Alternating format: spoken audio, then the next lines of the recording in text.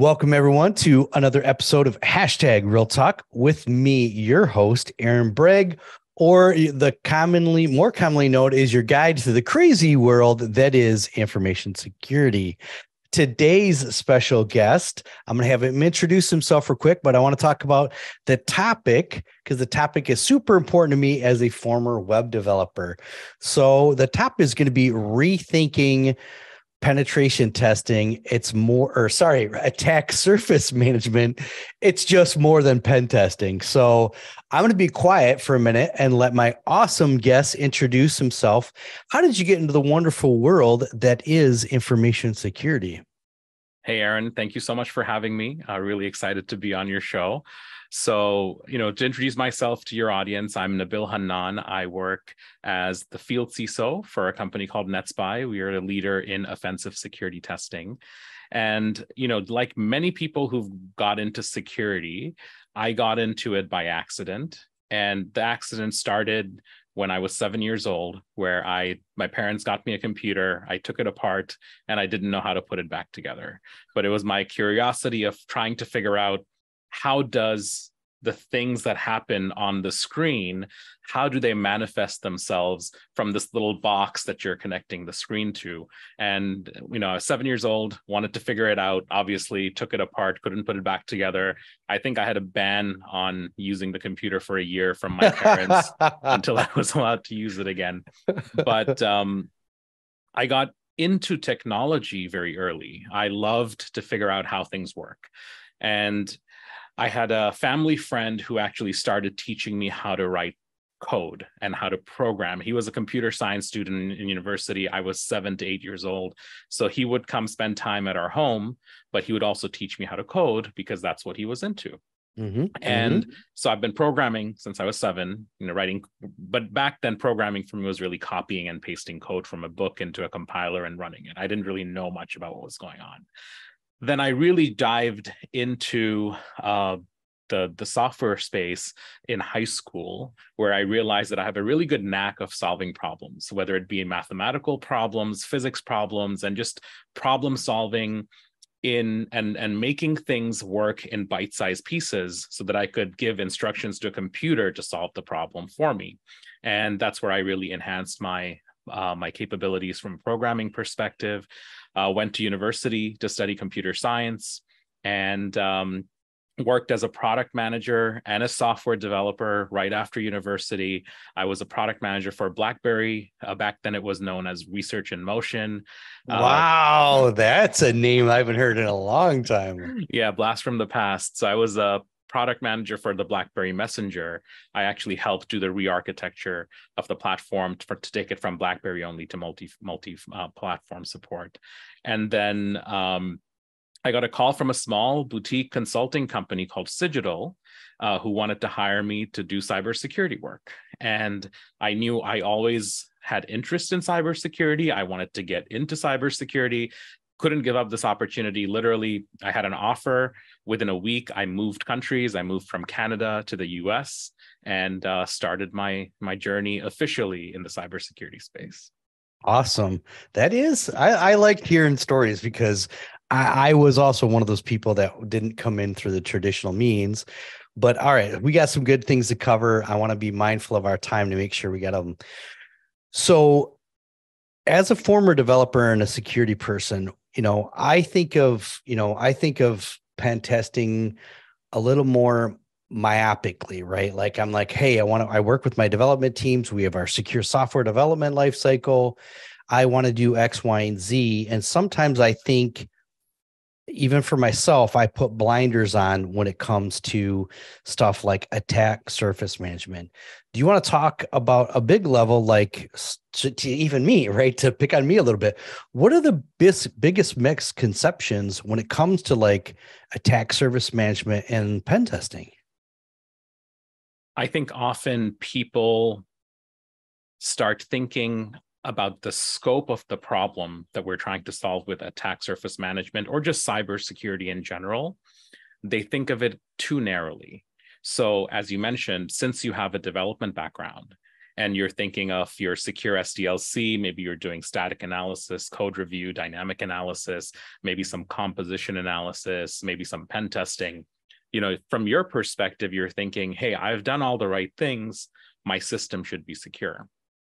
But the challenge you have with cybersecurity is that the implications of what you're doing is so broad, and there are so many other components that are involved when it comes to securing your ecosystem, especially things that you're putting external facing on your perimeter that is visible to the internet. Minor things can have pretty far-reaching impact and consequences from a security perspective.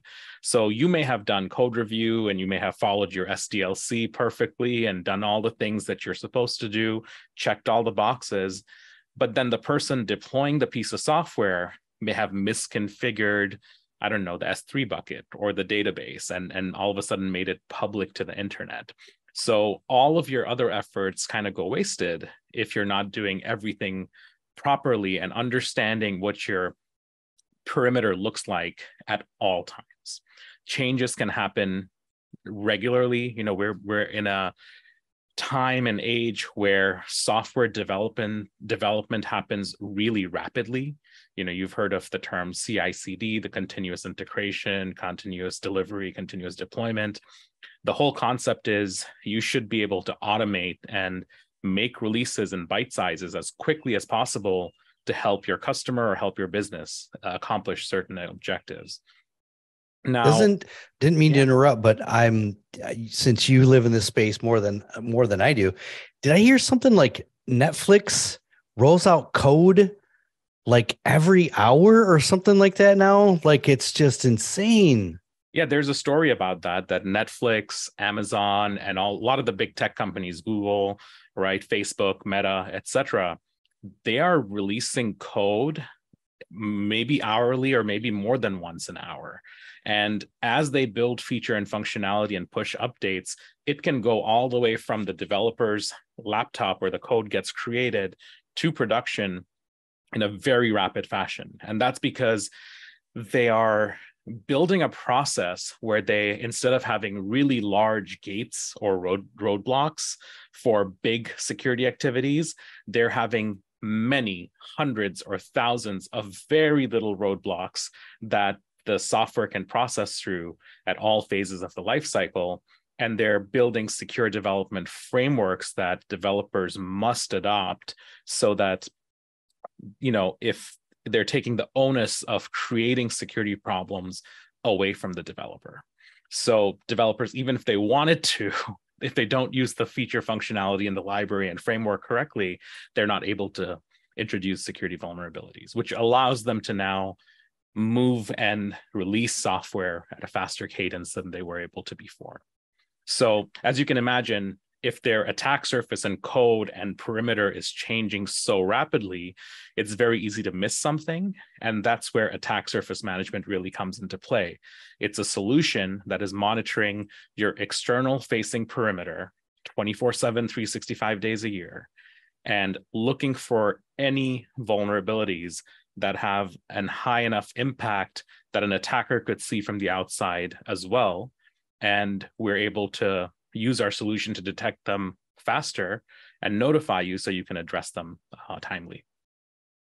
Because you bring up a good point, because yes, I mean, I know that I need to rethink these, right? Like, that's why my boss has us, we're about to do like a secure development 2.0 project this fall, right? Like, we need to rethink some of this stuff, because even the advice that we've given and some of the tools that we used from a couple of years ago aren't even managed the same, right? Like, especially when you think about static application scanning.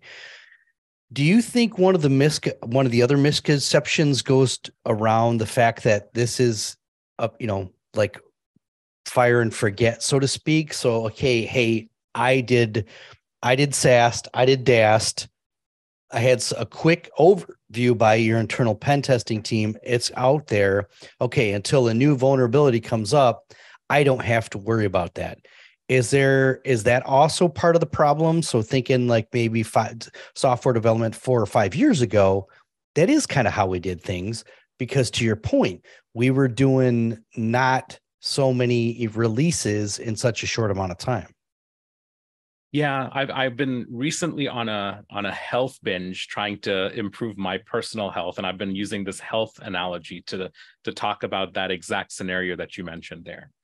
If you think about if you're trying to get healthier and you want to improve the quality of life you have and your overall health and hygiene, you need to make a habit of doing certain things on a regular basis. And it's all about the consistency and discipline of doing it correctly every single time that it's applicable. So if I decide to have a salad today and then I don't have a salad again and I have fried chicken for the rest of the year, I'm not getting healthier by having salad once in a year. Similar concept to static analysis, pen testing, dynamic testing, etc. You have to build it as part of your genome of doing software development. It has to be ingrained into the life cycle. It has to be part of your feature functionality that you're implementing. That is an inherent component of the software. If you think of the qualities of a software, and I like to call them the ilities, right? Reusability, availability, and all of those. That's good. I like that. Security needs to be one of the ilities, right? It needs to be security ility, or I don't know what it is. I'll let marketing people come up with a better term. But from the quality perspective, security is a subset of the quality ility. You have to make it an inherent component of any software that you're building. And that's the challenge we have today. I feel like often people don't realize the importance of making sure that security is just an inherent property of the software that you're building. So recently, like as we're having some of these planning discussions on how we're going to do it, I will say, and this is funny because you're going to be near and dear, of course, a pen tester thought about this. We talked initially about, hey, 4 years ago, we thought about the tools we wanted to bring in, we being security, right? This is, check marks, insert what vendor name for, static application scanning. So, we made that decision, dynamic application scanning, right? Like we made the decision on solution.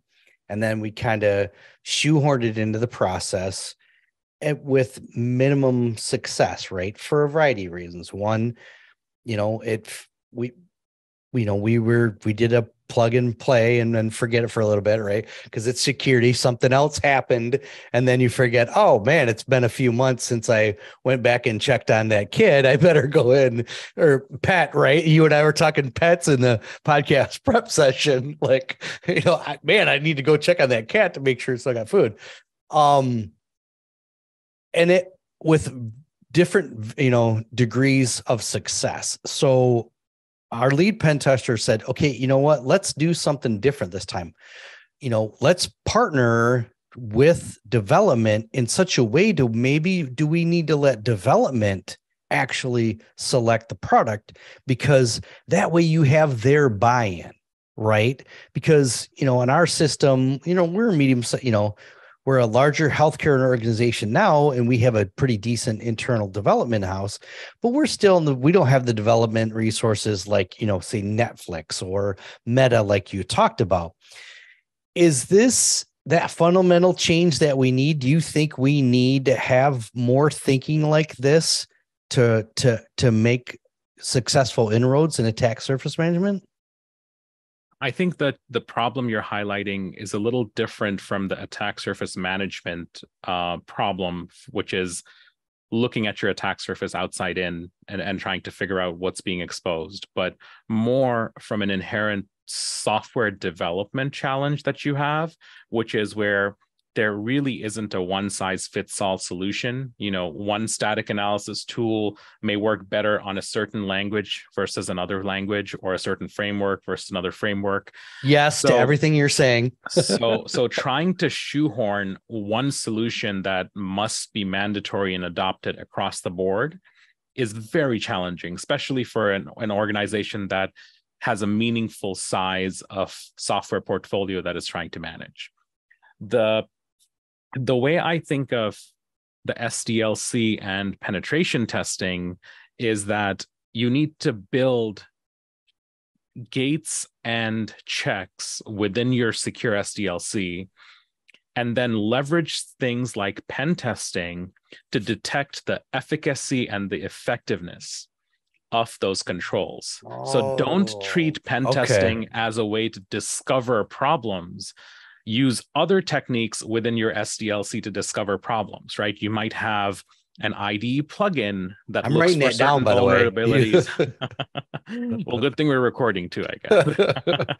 But you can have IDE plugins as an example that a developer uses, and just like when you use Microsoft Word, there's spell check. When you're writing software, the IDE plugin could maybe detect vulnerabilities and you fix them right away in line as you're developing. Another control may be you have a CI/CD pipeline that integrates SAST, DAST, IAST, SCA, and other products that are looking for certain things in a meaningful way and giving immediate feedback to your developers as they commit code on issues that they're creating, so they can fix that in real time. You might have certain test automation scripts that you can help your QA team develop that are almost as easy as functional tests, but the QA team can now also be an extension of your security team, and they can do basic things like input validation check or edge and boundary test cases and make it part of their regular hygiene and workflow of what they're building. And then what you do is you use a major gate like a pen test to see how effective all those controls are. Because if all those controls you have are working effectively, by the time you get to the pen test, it should be just like a toll gate that makes sure you have the little easy pass and lets you through, versus it actually trying to check and look up who you are, look up your car, determine if it's valid or not, and whether you've paid your tolls in the past or not, etc. Right? So you make a fast lane for your development teams. So in a sense, trying to shoehorn one solution obviously does not make sense. But if you enable your development teams with things like different types of tooling that's applicable to them, things like reusable libraries and software components that have already been vetted for security, or maybe they're even built with security in mind, like they're built to provide you with security functionality that's been approved. Those type of things can allow them to now get on the fast lane of their development lifecycle and pass through that gate at a much faster pace and not have to worry about, a big pen test or a big manual code review or the security team coming and laying down the hammer that they have to get something done because they have a big vulnerability in there. That's how it really needs to be handled, versus the traditional thinking of, I'm going to buy one tool and that's going to solve my problem, because we should learn by now that there's no such thing. The problem with buying security things. Yes, exactly. All right. So first of all, I have a lot of thinking to do before we do the project definition document. So this is actually great timing that we're doing this episode. What are some of the challenges that you run into when you're talking with clients, right? So you have a potential client there. I mean, you could take a medium-sized healthcare system, right? Like Sure. They have some internal testers, but just the sheer amount of internally developed applications, there's just not enough time in the day for even two awesome pen testers to possibly do, a meaningful rounds of pen testing for every single application if you have 45 applications, right? So what do you say to that potential customer, the power of doing it the way that you're talking about? Yeah, ultimately the power from designing and architecting a security program effectively allows you to make security almost become invisible, because security just becomes part of your regular workflow. So when we talk to our clients, often a big challenge we hear about is we just don't have enough people in-house, or we have people in-house, but we don't have the right expertise. It's really hard to get people who know how to actually test devices or know how to actually pull a firmware off a piece of hardware. and reverse engineer it or make it misbehave. So that's the most common complaint we hear, and the challenge we hear from our customers is that we just don't have the right technical expertise. And building that right technical expertise in-house is extremely challenging, especially and expensive. especially when you think about the fact that when you train somebody up and they start adding different things on their resume that look very appealing and is rare to find, they almost immediately get another job offer where they're being paid more, and you have to start that process all over again. Mm-hmm. Mm-hmm. So we try to work with our clients to help them understand and find that right balance of what they need to build in-house versus what they need to outsource to the appropriate vendors or to the appropriate providers, to be able to make sure that they are a well-rounded enough program that's getting the right coverage. So that becomes the fine balance that ends up needing a lot of discussion.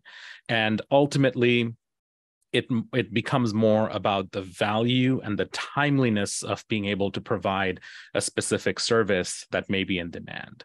You know, you may need an IoT pen test that has to be done within a week, but if the vendor or provider you're working with says, hey, we need 3 months lead time before we can start it, that's probably not ever going to happen or work, right? But if you're able to find a partner where you can work together, truly forecast and plan for activities coming down the line, you can then build a strong partnership and leverage strengths that the different providers have and supplement them with your internal team's capabilities as well.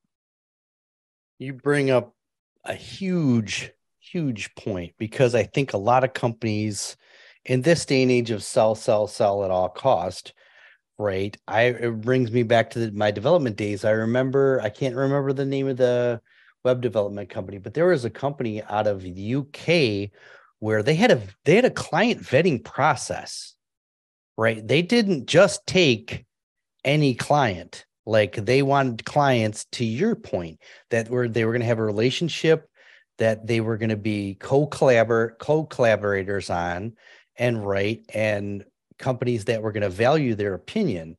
And then the trade-off for that is the companies that worked with them knew they were getting quality products. Is that, and again, you might have to be loose or generic with your response, because we don't want your sales team freaking out. But I mean, I see a lot of value in that. Are you guys willing to say no to customers that don't really buy into what you're trying to say? There have been cases in my career, and it's not all at NetSPI. I've been doing cybersecurity work for 16 plus years now, and there have been times where I've had to walk out of the room from a client meeting and tell the client that it was not the right fit. And it's really hard to do when the dollar amount is really high and you have a quota to meet and you have certain expectations from your leadership team. But ultimately, if you're not able to filter out what the right fit is and do that early on, you end up wasting not only your time, but also your customers' time. And time is money, time is irreplaceable, Mm-hmm. So being able to look at a problem and understand whether it's part of your core competency or something you can solve or not early, and then either politely bowing out or taking it on as a challenge, that needs to happen really quickly. And I think it's part of the consultative sales process. You don't often see this as directly when you're selling just a product. So if you're a company, let's talk about this. If you're an Apple and you're selling iPhones and iPads, and a customer comes to you and says, hey, I need a screen for my airplane controller, Apple's going to say, we don't make that, and walk away. It's just very obvious when it comes to products. Mm-hmm. It's a little bit more nebulous and gray when it comes to services. So that's why having a strong sales team that understands that consultative sales approach tries to very quickly understand what the customer's need is and the problem is that they're trying to solve, and be able to come up with a solution. That's what typically makes you successful or unsuccessful very quickly. Powerful stuff. I didn't realize I was going to get so deep that we were going to get so deep, but no, I mean, yes, 100% to everything you're saying. That's powerful, powerful stuff. One of the other topics that I wanted to talk about is in regards to attack surface management is targeting your ransomware readiness. And some people are going to be like, what does that have to do with like pen testing and other, software development lifecycle?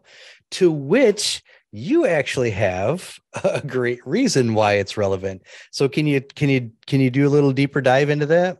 Absolutely, would love to. So if you think about ransomware and how organizations get infected with ransomware, it's ultimately a breakdown in a security control or a lack of a security control that allows an attacker to get control of your systems and potentially encrypt or lock it down and hold it for ransom.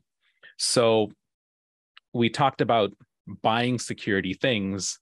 We often find organizations love to buy a lot of security things, and I always air quotes like security things. They buy firewalls, they buy static analysis tools, right? They buy developer tools, they buy IDSs, and they buy load balancers, and so on and so forth. They just love to buy things to solve a certain problem that they have. But what they often forget to do, because maybe the salesperson who sold it to them says, hey, just turn it on, it will solve world hunger. So the organization turns it on and thinks it solved world hunger for them. But what ends up happening is you have all these solutions that get deployed in an organization, but they may not be configured correctly. They may not have the right context. In fact, we often find that when we do our breach and attack simulation engagements, that our customers have many different systems that they expect to behave in a certain way to protect against certain attacks, but usually they're misconfigured, or in many cases, their security rules have been turned off because while the rules were turned on, something didn't work and someone turned it off and it started working again and they never went back to revisit it. So I've never heard of that. I've never heard of that. It's a very common thing we run into all the time. And that's where our breach and attack simulation and our ransomware readiness type of offerings really come into play, because from the pen testing side, we have deep knowledge, and the red teaming side, we have deep knowledge on how attackers compromise systems. And then from the breach and attack simulation side, we look at your internal controls and technologies that you've deployed that are supposed to either detect or prevent certain issues from happening. And we come in and test their effectiveness. So we work in a very collaborative manner. We introduce an agent to see how certain TTPs would make your environment behave. And then an acronym. Sorry. Yes. we've been chatting so much, I forgot to get caught up in acronyms. TTP for the listeners. TTP is threats, tactics, and procedures, I believe. If I'm wrong, we'll have to edit this and fix it. But I believe that's what they are. They're basically the techniques that threat actors use to compromise systems. So, for example, if you find different, persistent threats that are trying to attack you in a certain way, they'll have their own class of TTPs, and we can categorize them and see patterns in how they're attacking different systems. So what happens in breach and attack simulation is we can now come in and evaluate your effectiveness of what controls you have, find gaps, determine, how hard do you need to push at a system until it falls over, and then come up with a plan on how to have a multi-layered approach to security to make sure that that doesn't end up compromising you in some way. So you can actually look at various different categories of technologies and domains of cybersecurity practice and see what type of controls you have and how effective they are in protecting you and what they're supposed to do. That sounds like it. Does it? So with those, can you then set up tabletop exercises with your non-security leadership? Because I think there'd be value in that, right? So you've done discovery, you could then go over different things, because in the end, like you said, the CISO, well, you understand this as a CISO, like your power only goes to a certain level, right? In the end, there's still people above you that have to make critical decisions based on the information that you've shared. Could you set up tabletops after that? It's a very common next step we see in this process. Cybersecurity executives may have an understanding for the impact and the challenges, but the broader executive leadership, senior management, and key stakeholders in the process may not understand the implications. So if you know how strong or weak your detective capabilities are, you can then try to find ways to get in or create a compromise and come up with a scenario and perform a tabletop activity to understand what the gaps are, use that to educate the team on what would happen and how effective your organization's standards and policies are from a governance perspective to be able to protect you in that scenario, and also get buy-in that you actually need focus in this area and that it could actually have a pretty catastrophic impact. Maybe it's a reputational brand damage. How do you assign the cost of some sort of a reputational damage, and determine what type of implications they would have, and then decide on whether it be budgeting, resourcing, planning, etc., from the cybersecurity perspective. That's well, you're just making me do a lot of thinking today. I was not prepared for this. I would have had a lot more coffee had I known. I live and breathe this every day. If you can't tell, I'm passionate about this, and I love doing it's wonderful. We're starting to run up against the time limit here, so I want to go over a couple things, but I just want to finish on that note to where some of the college, as bad luck would have it, or good luck, depending on if you're intimidated by high leadership, which I'm not, unfortunately. Being in some of those exercises, it's been interesting to see where you tell a VP of facilities, right, or even higher, like, okay, in this scenario, you're used to brownouts, right? Because a lot of facilities leaders will come into some of these tabletops and they're like, all right, we got this because we do a brownout, right? We do a down test it. We've lost power at this location. We're going to shift to backup generators, and that business continuity, which is wonderful, but it's those little weird idiosyncrasies that you pick up you can throw them off, saying, okay, now we have a situation where you got partial power here, and then this bad guy just took your backup plan offline. Now, what do you do, right? And that's interesting because those are the decisions that kind of stops in their tracks for a little bit. And then they have to think back to the different buildings to say, wow, okay, for these types of procedures, we can't have them go to the main clinic anymore, but this satellite office could do this, right? So we'd route the hospital, route the ambulances there. It's really interesting when you get in some of those exercises for them to start seeing, they're thinking like a reverse hacker, right? Okay, if they did this, it's that chess, that chess match. Okay. All right. I need to talk about the charity that we're working with. So in the month of June, we're doing Latinas in Cyber. So this is the last sponsored episode where we're raising money for Latinas in Cyber, which is helping young Latino women, or Latinx. I always it's the problem with getting older, right? Is I'm not up to date like on all the different terminology, but we're going to help some awesome young ladies get into STEAM and STEM with some scholarships and stuff. So thank you very much to NetSPI for helping raise money for charity on that. Now, since I don't have Tom, since he left us, I'm going to put you on the spot for doing the sales pitch part, right? Which you kind of already did throughout this episode. In 2 minutes, why would a major healthcare system want to spend 30 minutes talking to you about how your company can help us be more secure? I did not expect to be put on the spot like this. Oh, So well, let me work wait a minute. my elevator We don't have pitch. to. We can edit that. Let me harness my inner Tom and give you the elevator pitch for NetSPI. So NetSPI, we are a leader in offensive security testing. And the thing that sets us apart from other organizations who also do offensive security is our focus on people. So we are technology and platform enabled, but we're human delivered. So we've spent a lot of time and effort in building a cybersecurity platform that enables our testers to be significantly more effective and consistent across the board. So our technology is what enables our testers. We have consolidated checklists, we have consistent reporting, we have vulnerability deduplication and correlation that are all taken care of by the platform, so our testers can truly focus on finding manual, critical, business level vulnerabilities that truly have an impact versus just running automated tools and scans. So we come in and bring that type of expertise.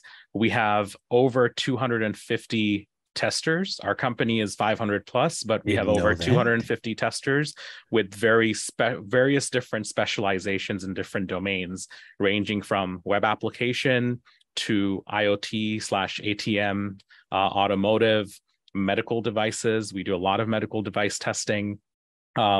And then, of course, cloud is another big one. If you can imagine, we've come a long way from having backups on your CD that sits on the same desk as your desktop to now having cloud services that can help you do various things in a matter of seconds. So we have a lot of focus and growth in the cloud space as well. And lastly, we also sell certain products. And the products are things like attack surface management solution, which is a 24/7, 365 days a year service that works as a service to give you a current view of your attack surface, and solutions like breach and attack simulation that you can leverage to regularly test the effectiveness of different security controls that you might have in the organization. I think you did pretty damn good. I'm going to have to ask Tom for some commission money after this. Yeah, I was going to say, Tom, I was going to say, he just gave you a run for your money. In all seriousness, thank you again for this conversation. Again, I didn't really think I was going to have to think so deeply today, but Nabil, you challenged me at a lot of things that I very much appreciate it. So thanks again for helping with charity, and thank you again for being a guest. Thank you so much. It was my pleasure.